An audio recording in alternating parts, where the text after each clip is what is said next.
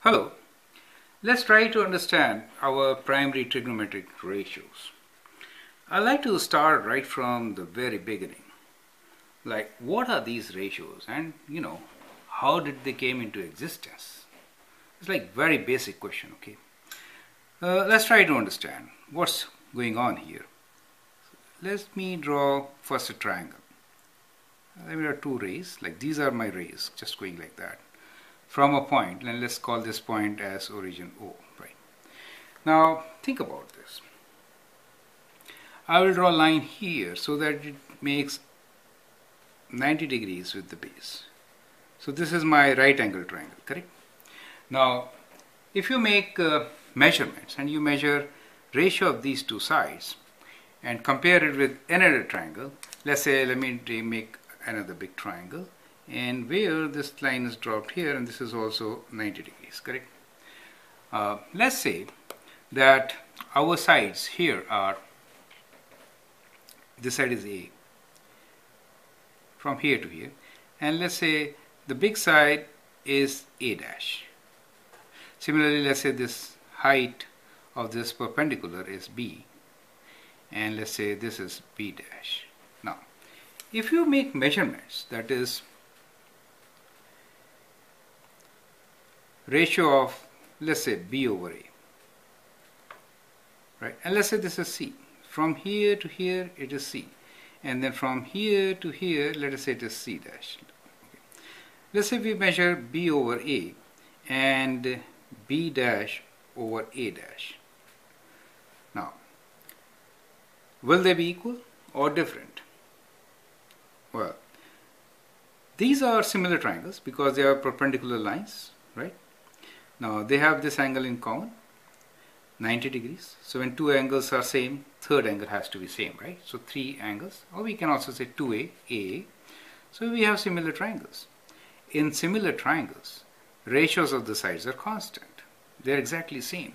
So even if I make a much bigger triangle here, somewhere here, we'll find that the ratio, let's say this is B dash, double dash, and this one is C double dash, correct? So even then we will say that the ratios of the sides are equal, right?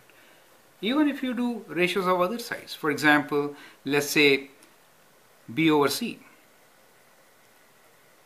you'll find that B over C is same as B dash over C dash, and which will be same as B double dash over C double dash. Well, same will be true even if you take A over C or any other side ratios, right? So even for A over C, it will be equals to A dash over C dash. Now it was observed that always these ratios are same. Now why not give it a name? So that is how the name comes into picture, and a name for B over A, let's say this angle, let me call this theta for the time being. Then B over A is given a name tan theta. We got full name is tangent of theta. Well, tangent of theta is like in lines we had been using B over A to find slope of tangents, right? Kind of give you, I'm not sure if it originated from there, but the name takes it to that place. Now, tangent of theta is the full name. Now, this has become so popular that, calling it tangent of theta takes too much of time, right? We just say tan theta, or just tan of an angle. So we say, let this be tan theta. So tan theta happens to be B over A. Now, it's difficult to remember, like how and which side over which side, which two sides. So then we will say like this is my theta angle and B is opposite to theta. So let me write tan theta as opposite over A is adjacent. So we came with tan theta equals to opposite over adjacent. Okay, good. Similarly, another name is given to B over C. Now B over C is opposite over hypotenuse, and the name given to this is sine of theta.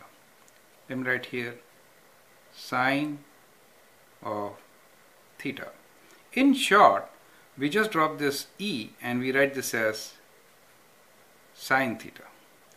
Note, these are lowercase letters. I find students writing sine theta, cos theta, tan theta with capital letters. They are lowercase, okay?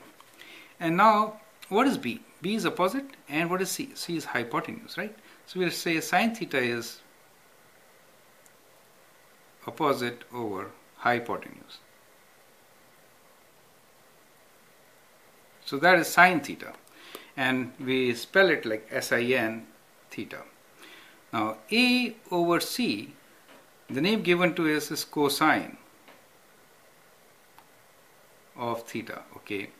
Now cosine of theta, in short, it's written as cos theta, and it is adjacent over hypotenuse.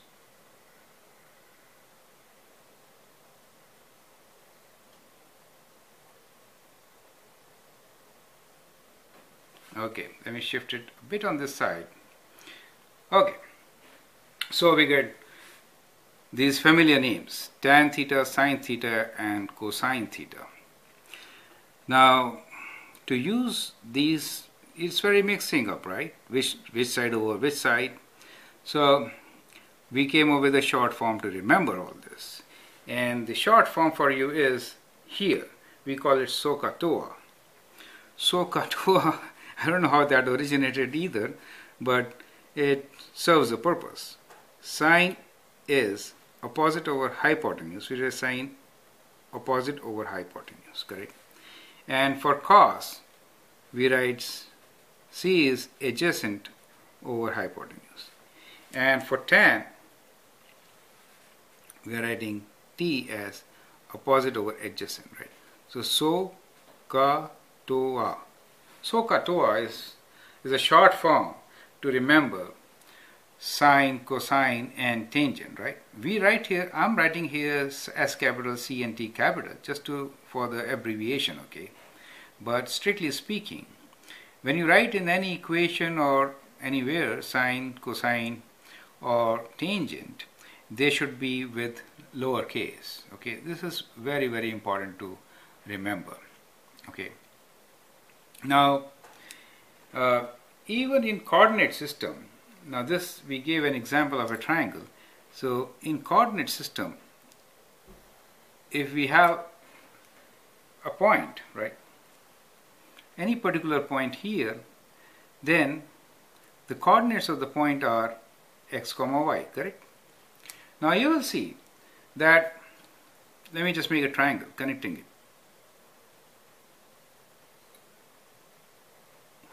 That's my right angle triangle, okay? Okay. So in a right angle triangle like this side is x, right? X coordinate gives you x, and that gives you y coordinate. And we have a right angle triangle, and let's say this is angle theta, right? Then this hypotenuse can always be found where hypotenuse is equals to square root of x square plus y square equal square root of x square plus y square, right? So here we can always write what is sine. So sine theta is equal to y over h, the y coordinate, you see, y over h. And what is cosine? I'm writing in short, cos theta is adjacent, which is x over h. And what is tan theta? Tan theta is opposite over adjacent, so y over x, correct? So if I give you a coordinate point, let's say 3, 4, you can plug in the values of 3 and 4 and get the value of sine theta. Do you understand? So you get a value, correct? So it has a value, it's a ratio. Ratio is, so like that you can get, okay. So if I giving you example here, let me just now draw a triangle. And this time, okay, let me give values x and y. Instead of x and y, let me write this as 3 and 4, okay? Let's say the coordinate here is point P. This is my origin, so P. So what is h for us? So let me do the calculations here. So h is equals to 3 square, which is 9, plus 4 square, which is 16, square root, right? That becomes 25, and square root of 25 is 5. So we get this side, h is equals to 5 for us, right? And x is equal to 3 for us, and y is equals to 4 for us, okay? In that case, what is sine theta? Sine theta is equal to, opposite side is 4, the y value, 4 over 5, correct? And cosine theta for this value will be 3 over 5. And tan theta will be y over x, 4 over 3, right? 4 over 3. You will note in these ratios, sine and cosine should always be less than or equal to 1. They cannot be greater than 1. Why so? Can you tell me the reason? We say, what I'm trying to say is that sine theta is, in first quadrant, we're just talking about this quadrant, right, is always greater than equal to 1 and less than equal to, greater than equal to 0 and less than equal to 1. Similarly, cos theta is also less than equal to 1 and greater than equal to 0, right? Why is it so? Why is it so? Well, the simple thing is that sine and cosine is a side over hypotenuse. And in any right angle triangle, hypotenuse is always the longest side, correct? Until and unless you have theta as 0. When theta is 0, hypotenuse is same as adjacent. That's a very special case. If theta is 0, hypotenuse is same as adjacent. So this ratio becomes 1. So cos of 0 is 1. And sine of 0 will be 0 because opposite side becomes 0, correct? That's a very special case. And if theta is 90 degrees, so this side will be 90 degrees. As it moves this side, adjacent side becomes 0 and 0. Adjacent becomes 0, but y becomes equals to hypotenuse. So opposite and hypotenuse become equal for theta equals to 90 degrees. Is that okay? So sine theta is 1, but cosine theta becomes 0 because as I move this hypotenuse here, opposite side is full and adjacent is 0, right? As far as tan theta is concerned, it can have any value because it's the ratio of the other two sides. Any could be bigger, right? So it's the ratio of any two sides. So tan theta values belongs to all real numbers, okay? Well, if we have 90 degrees, then adjacent is 0. That means x is 0. So you can't divide by 0, right? So for tan theta, there is a restriction that it is never, for 90 degrees, it is not valid, okay? Now from here, we can also find a relationship between tan and sine and cos. Let me show you. Or can you find one? Okay, let that be an exercise for you. What is the relationship between tan theta, cos theta and sine theta? You may use this coordinate xy in general and figure it out, okay? And the ratios which we just defined. I hope you appreciate the method which we have followed here, showing that for any triangle, if we keep on dividing it, you could have make it smaller also, right? If you draw up in perpendiculars like that, we land up with similar triangles where the ratio of the sides, whichever sides you may take, is always constant, correct?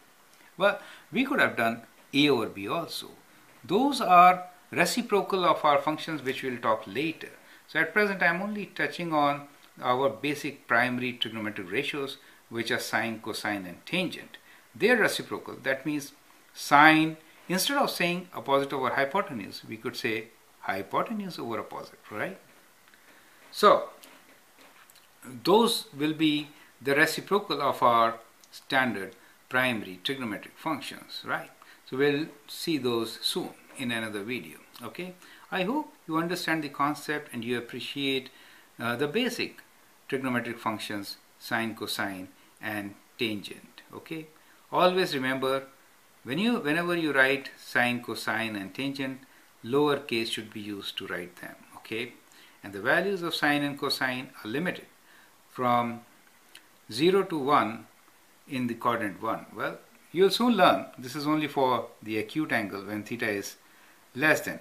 As we move this angle to the other side, x becomes negative. So we do get negative values. Do you understand? Or if we go down to this, when our arm moves downwards, then the opposite side could be negative 2. So therefore, this is, I should write down here very clearly, is for the acute angle. Acute angle is where theta is between 0 and 90 degrees, okay? In general, which you'll learn soon, the value of sine theta and cosine theta varies from -1 to +1, okay?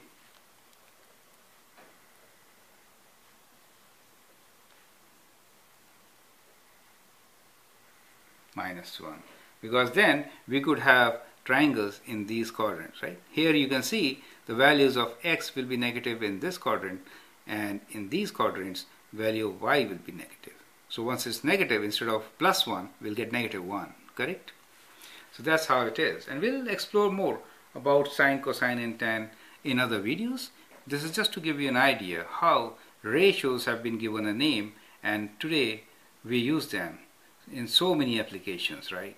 Sine, cosine and tan have become just, like x and y variables in algebra. Okay, I hope you appreciate it. Thank you.